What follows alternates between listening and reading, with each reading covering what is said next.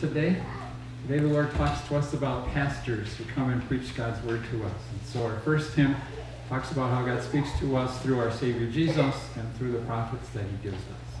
So we'll sing our first hymn.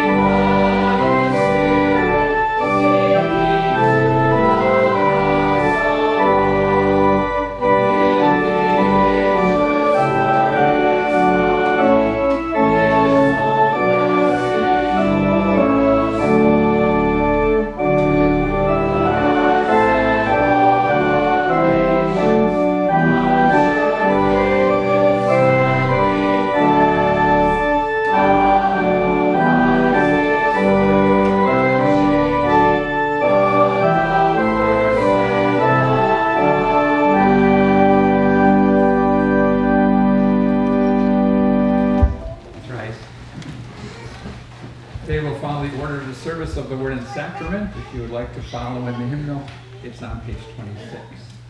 The grace of our Lord Jesus Christ, the love of God, and the fellowship of the Holy Spirit be with you. And also with you. God invites us to come into his presence and worship him with humble and penitent hearts.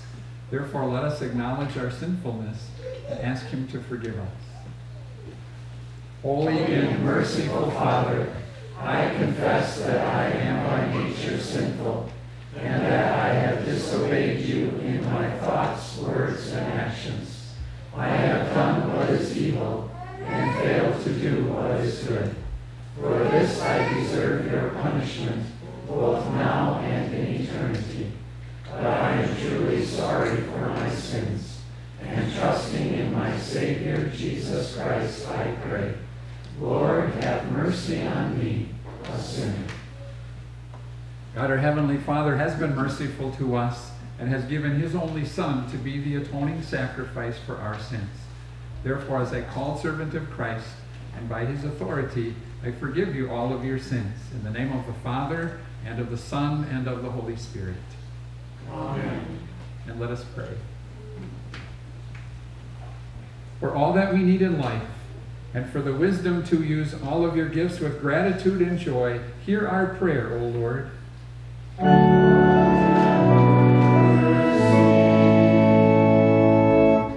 For the steadfast assurance that nothing can separate us from your love, and for the courage to stand firm against the assaults of Satan and every evil, hear our prayer, O Christ.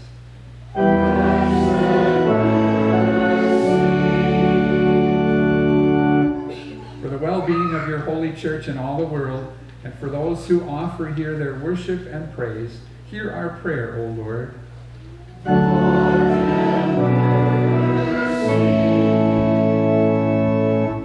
Merciful God, maker and preserver of life, uphold us by your power and keep us in your tender care.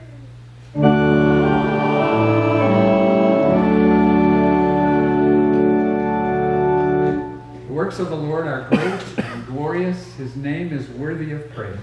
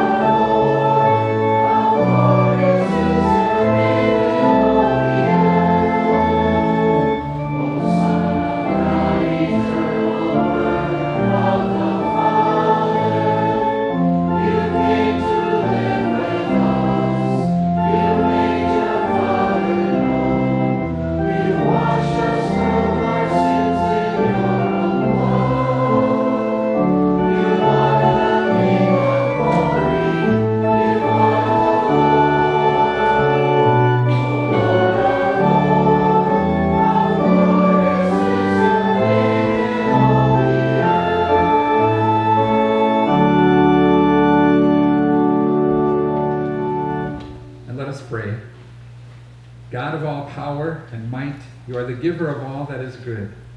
Help us to love you with all of our heart. Strengthen us in true faith.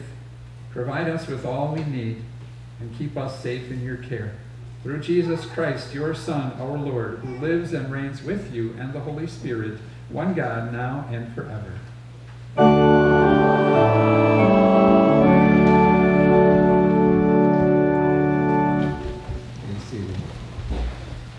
Our Old Testament lesson for this, the seventh Sunday after Pentecost, is written in Ezekiel chapter 2. And here we see Ezekiel's call into the ministry. The Lord came to him and called him to be his prophet.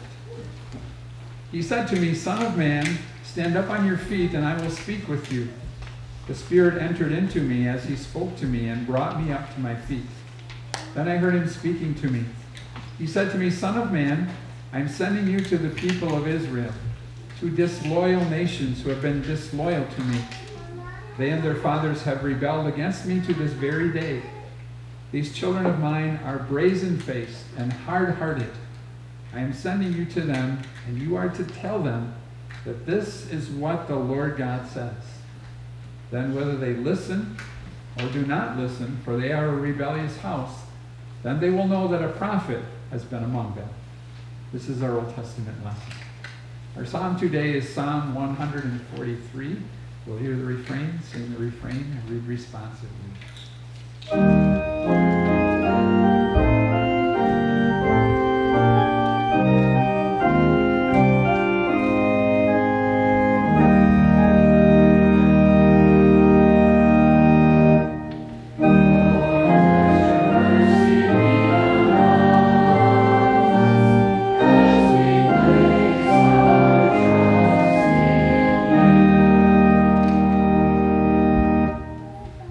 Hear my prayer. Listen to my cry for mercy. In your faithfulness and righteousness, come to my relief. Do not bring your servant into judgment, for no one living is righteous before you. My spirit grows faint within me. My heart within me is dismayed.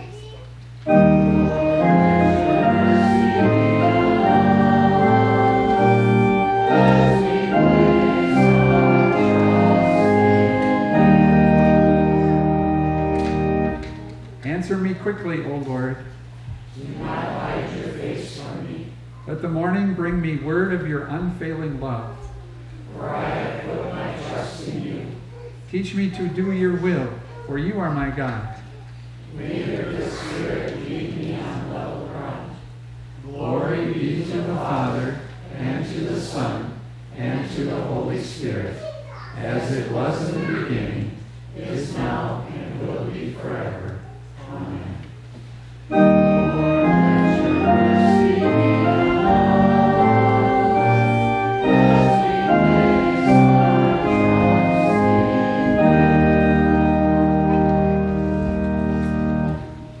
you. Our epistle lesson today continues with our readings from 2 Corinthians. Paul here talks about his ministry. He had received some amazing revelations, and then he talks about the thorn in the flesh that God gave him to teach him to trust in the Lord's strength instead of his own strength.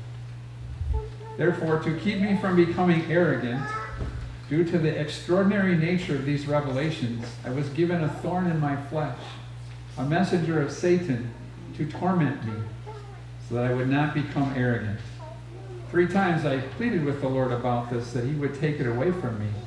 And he said to me, my grace is sufficient for you, because my power is made perfect in weakness.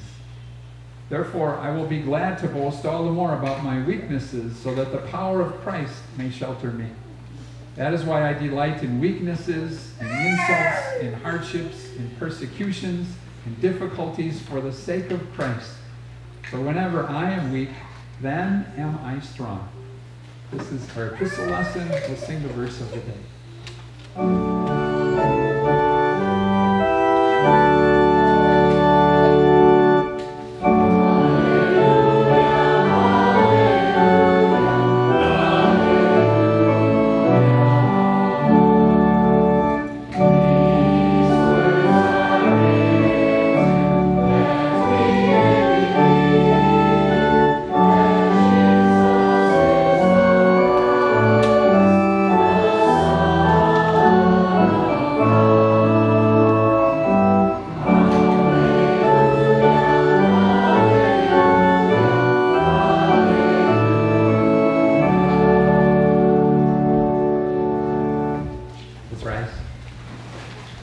The Holy Gospel this morning is written in the 6th chapter of St. Mark's Gospel. We see here a glimpse at the ministry of Jesus and how people did not always listen to what he had to say, but he kept preaching the Word of God. Jesus left there and went to his hometown. His disciples followed him. When the Sabbath came, he began to teach in the synagogue. Many who heard him were amazed. They asked, where did this man learn these things? What is this wisdom that has been given to this man? How is it that miracles such as these are performed by his hands? Isn't this the carpenter, the son of Mary, and the brother of James, Joses, Judas, and Simon? And aren't his sisters here with us? And they took offense at him. Jesus said to them, a prophet is not without honor except in his hometown and among his own relatives and in his own house. He could not do any miracles there except to lay his hands on a few sick people and heal them. He was amazed at their unbelief. Then he went around the villages teaching. This is the gospel of our Lord.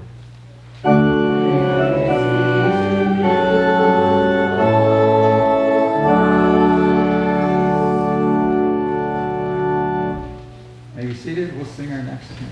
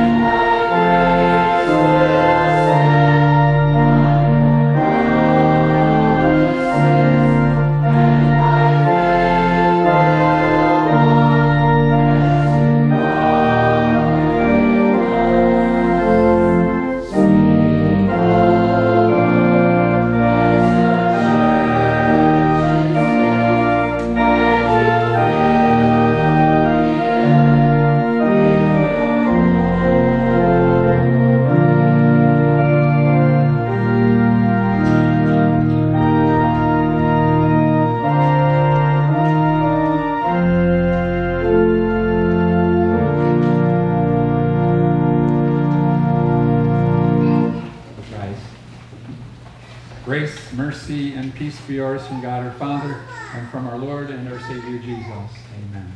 The Word of God that we look at today is our Old Testament lesson from Ezekiel. I will read some of that again. He said to me, Son of man, I am sending you to the people of Israel, to disloyal nations who have been disloyal to me.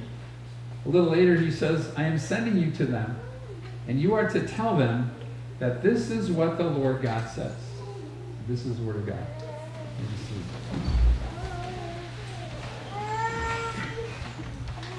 Dear friends in Christ, when I was a freshman in college, a bunch of us for that first semester did not have any classes on Friday afternoon, which was really sweet, because after a long week of studying and staying up at late, writing papers and studying for tests, Friday afternoon you could just go and relax in your room, which I did a lot of times.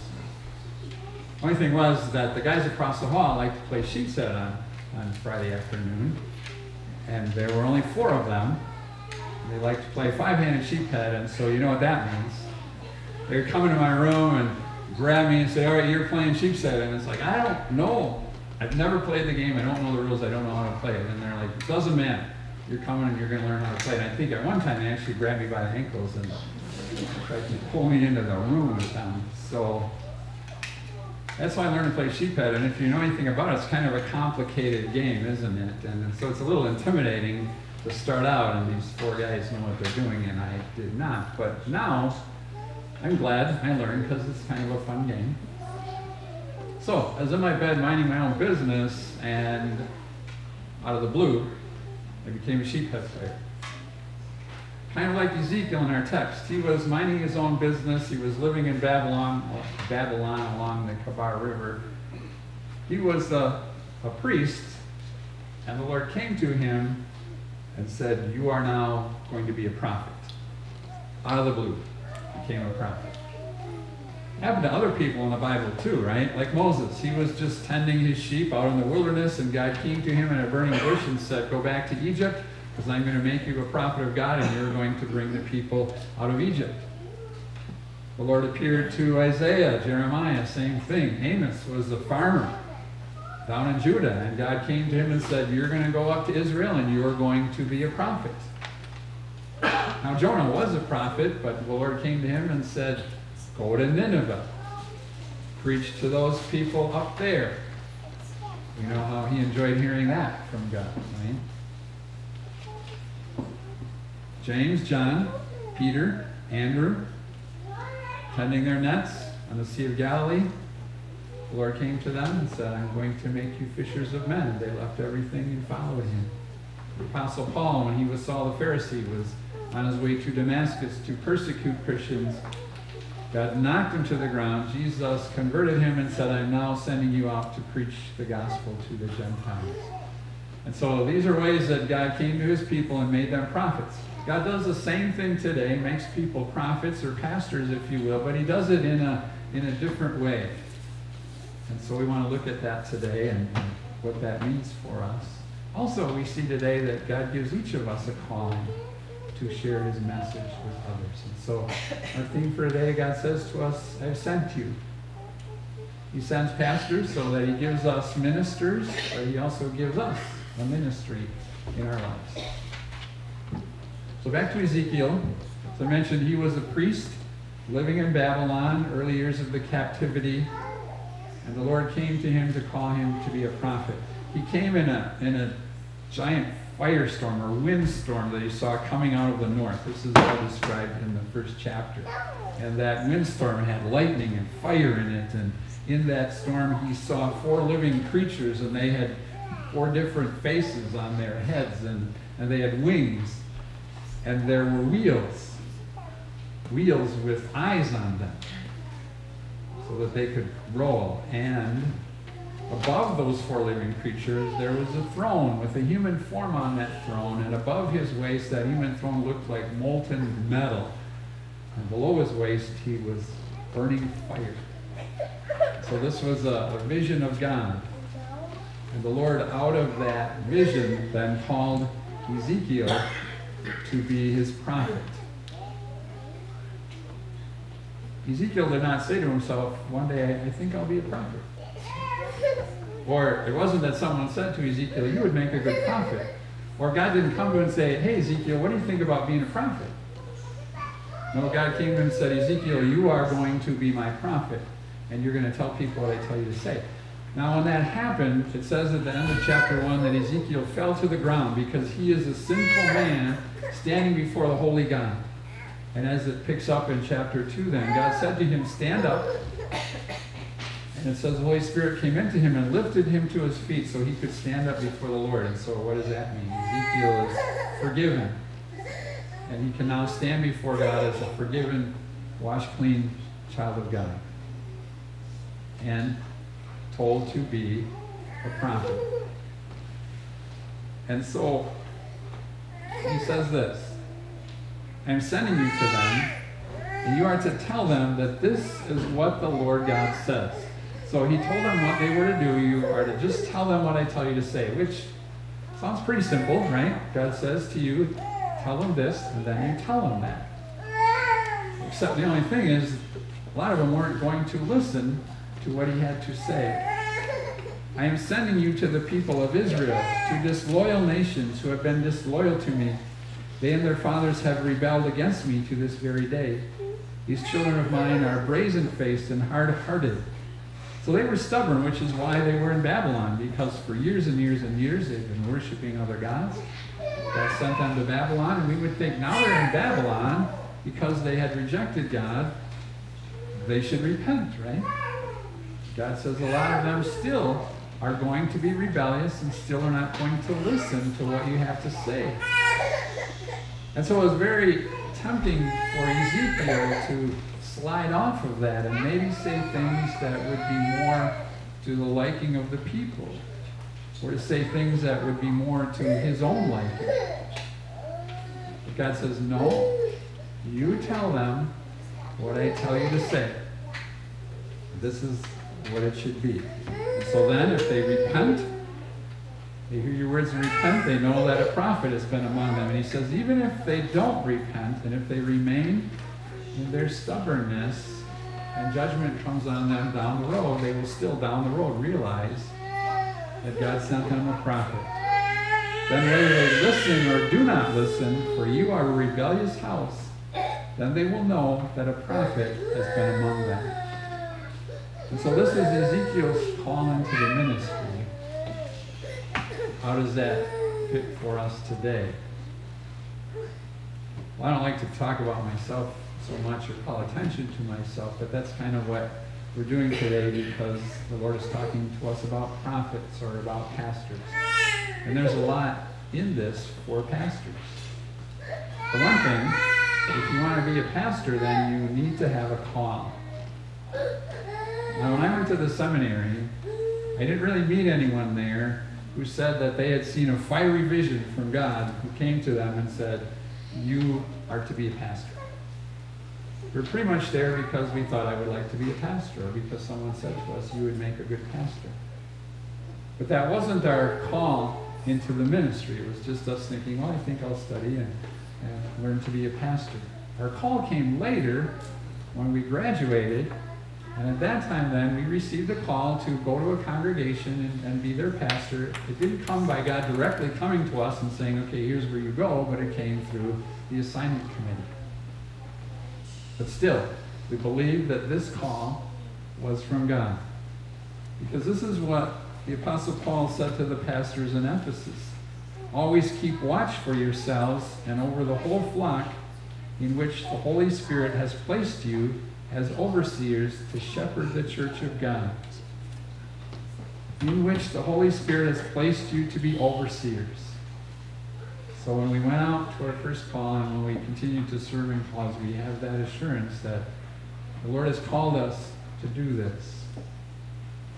And so we can go with that confidence. The Holy Spirit has sent us. The Holy Spirit has also told us what to say.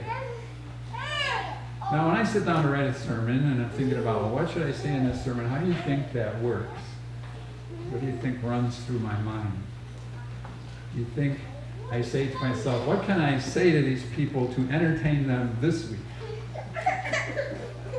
Or do you think I say, what kind of stories can I come up with? Stories about peas or camping or sheep's head, so that they'll like that and they'll come back again next week? Or do you think I say to myself, maybe there's some tidbits of wisdom that I can give so that people will learn something today? Not how it works, right? Now I may throw in a little story here or there, but God tells us to say, this is what the Lord says.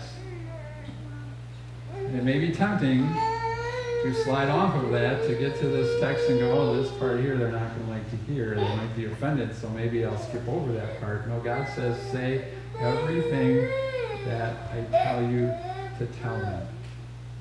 Which is way better, right? Way better. And so that's the call, that's the assignment that God gives us, to say what He wants us to say. So there's a lot in here for pastors, as I said. There's also stuff in here for you guys sitting in the pews. So we're talking about me standing up here and talking, you guys sitting and listening in the pews. But what is there for you to hear from that? And again, maybe uncomfortable for me to draw attention to myself. But what we hear here is that God has given you a pastor. God gives you a pastor so that you can hear the Word of God. And not all pastors are perfect. The Apostle Paul had his thorn in the flesh. And so pastors have their weaknesses, but we know that God sends pastors into His church so that people can hear His Word. And that's the other thing that we can learn. God gives us pastors so we can hear His Word. When you came today, why did you come? Did you come to hear some jokes or clever stories or some of my wisdom? Nope, that would be a waste of your time, right? Just to hear that. You came to hear what God has to say. Which, again, is way better than me just making up stories. Even if it's the law, even if it's stuff we don't want to hear. God told Ezekiel, these people are going to be stubborn. They're not going to listen to what you have to say. We don't really need that, right? Because we are never stubborn. We never disobey God. We never do what we want to do, even though God says do this. Well, we know that's not true, are we? We know we're stubborn. We know we disobey. We know we go against what God says. That's the very essence of our sinful nature, is that we want this no matter what God or anyone else says. And so we need to hear the law so that it calls us to repentance. So we see our stubbornness and our sin so that we can repent of that and hear the gospel. That sweet gospel. Why did God send Ezekiel to those people again? To make them miserable? No, He wanted to call them to repentance. These were His chosen people.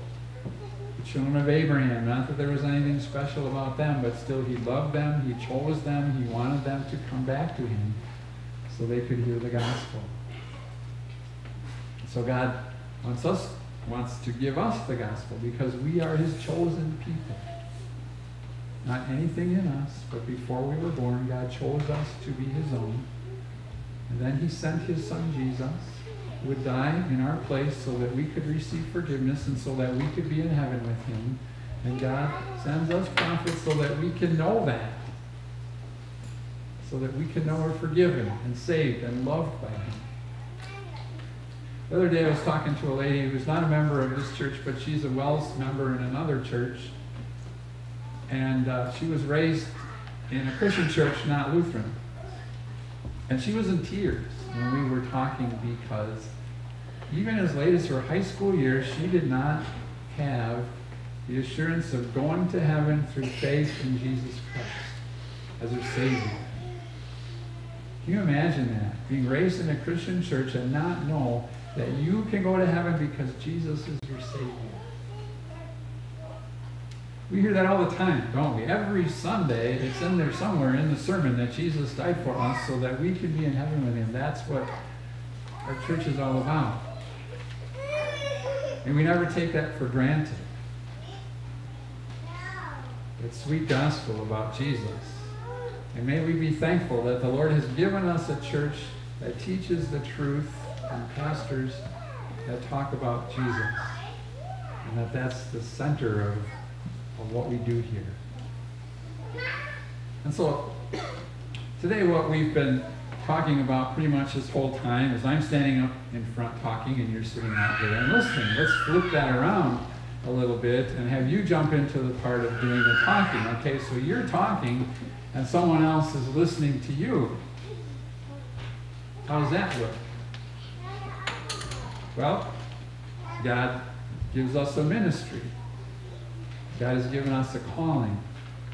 Now by that I don't mean that he has given you a call into the public ministry. When we say public ministry, we mean a group of Christians, a Christian congregation calls a pastor, and that pastor speaks for that church in public to everyone out there. But God gives us a calling in our own private ministry, in our own lives. And it can look like many different things in many different ways. Talking to kids or grandkids or nephews or nieces. Encouraging friends. Talking to our family. Sharing Jesus with someone we meet somewhere. Just sharing what Jesus has to say to us. Now, we may feel inadequate at that. That may be scary to us. But just as the Apostle Paul was told, my strength will work through the weaknesses of your thorn in the flesh, so we know that when we have our thorns in the flesh, we can look to the Lord for his strength.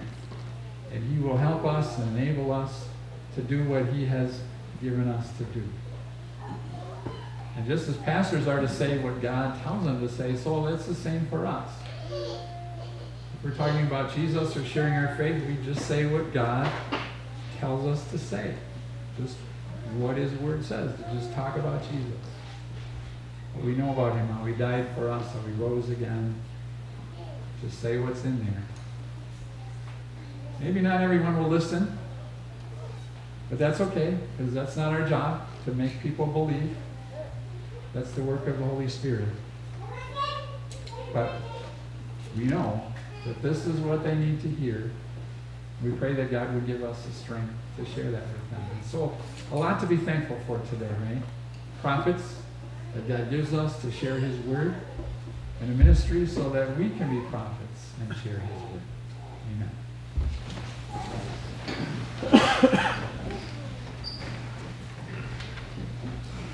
And the peace of God, which surpasses all understanding, shall keep your hearts and minds through Christ Jesus. Amen. Now let's join in confessing our faith. We'll use the Nicene Creed. We believe in one God, the Father, the Almighty, maker of heaven and earth, of all that is seen and unseen. We believe in one Lord Jesus Christ, the only Son of God, eternally begotten of the Father, God from God, light from light, true God from true God, begotten, not made, of one being with the Father. Through him all things were made. For us and for our salvation, he came down from heaven, was incarnate of the Holy Spirit and the Virgin Mary, and became fully human. For our sake he was crucified under Pontius Pilate. He suffered death and was buried. On the third day he rose again in accordance with the Scriptures. He ascended into heaven and is seated at the right hand of the Father. He will come again in glory to judge the living and the dead, and his kingdom will have no end. We believe in the Holy Spirit, the Lord, the giver of life, who proceeds from the Father and the Son, who in unity with the Father and the Son is worshipped and glorified, who has spoken through the prophets. We believe in one holy Christian and apostolic church. We acknowledge one baptism for the forgiveness of sins. We look for the resurrection of the dead and the life of the world to come. Amen. So let us pray.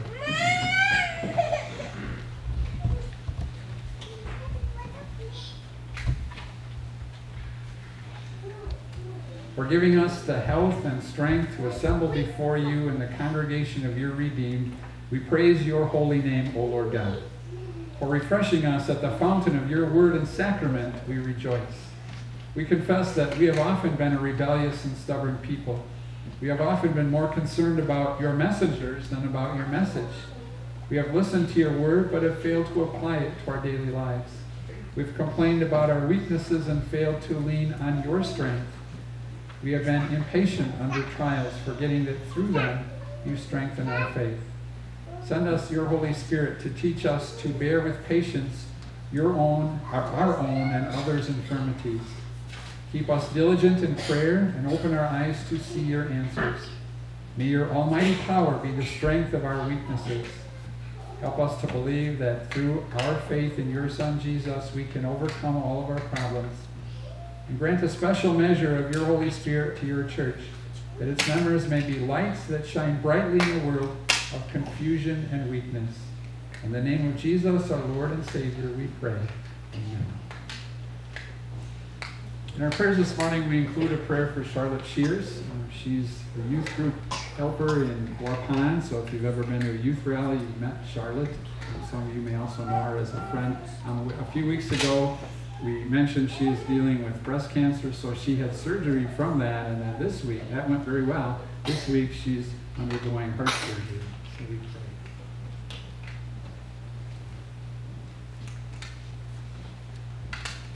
O God, giver of health, life, safety, and strength, we praise you for having granted your servant Charlotte recovery from her surgery. May she daily remember your great goodness. And also, as she looks forward to surgery, we pray that you would sustain her and give her the assurance of your abiding care and comfort. Remove all anxiety and fear from her heart and lead her to rest all her confidence in you. Bless the work of the surgeon and give success to the surgery as it pleases you. Be with her and fill her with thankfulness for all of your blessings. And we pray for our communicants. Heavenly Father, we confess our many sins, trusting that Jesus Christ, your Son, has fully atoned for them all. As we come to the Lord's table to receive the heavenly food of our Savior's body and blood, use it to comfort our hearts and to give peace to our minds.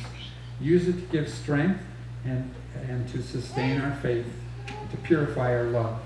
As we leave this table, may it be with a renewed zeal to live godly lives to your glory. We ask it in the name of Jesus, who is our Paschal Lamb and our Redeemer, and in his name we join in praying. Our Father, who art in heaven, hallowed be thy name. Thy kingdom come, thy will be done on earth as it is in heaven.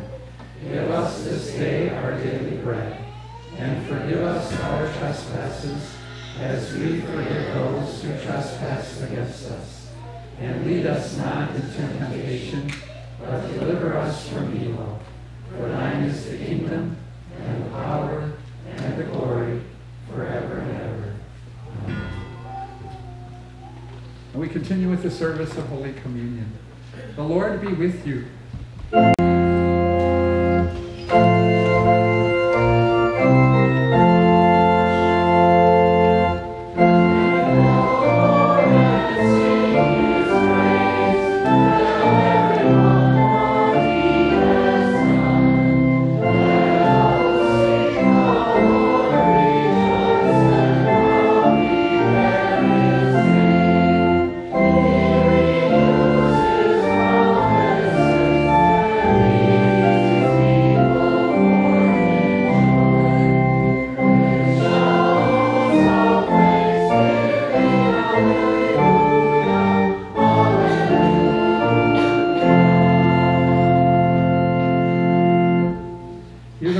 People, O Lord, that the lips which have praised you here may glorify you in the world, that the eyes which have seen the coming of your Son may long for his coming again, and that all who have received in his true body and blood the pledge of your forgiveness may be restored to live a new and holy life. Through Jesus Christ our Lord, who lives and reigns with you and with the Holy Spirit, one God, now and forever.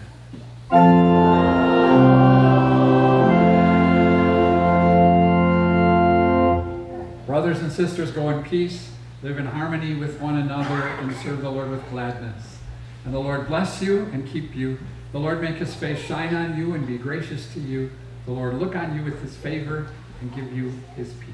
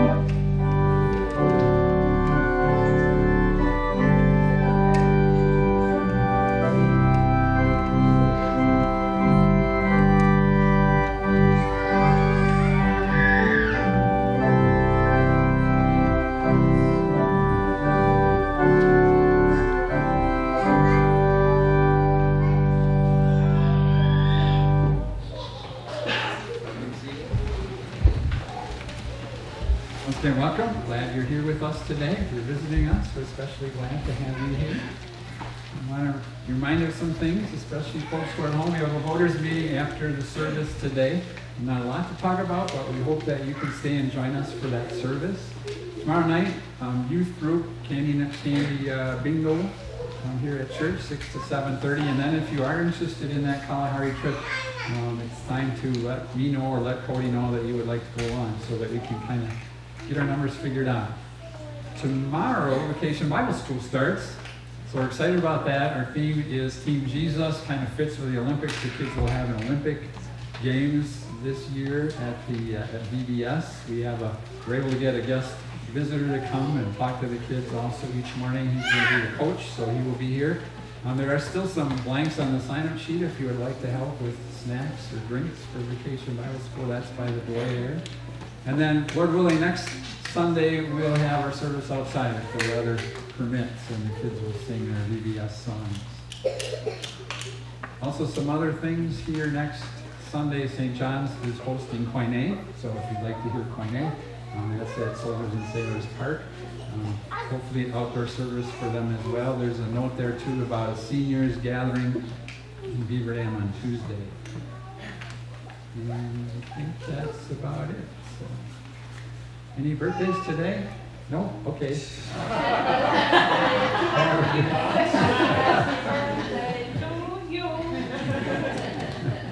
Happy birthday to you. Happy birthday to you.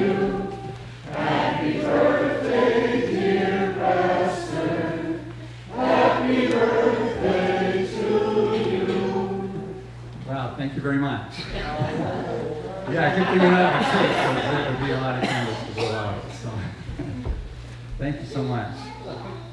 Yeah, some birthdays here, huh, Julie? Tomorrow. Matt? Yesterday. Yesterday? Whoa. Like 40? Not that big, though. Okay. Happy birthday, guys. Anyone else? Yeah, Bexley?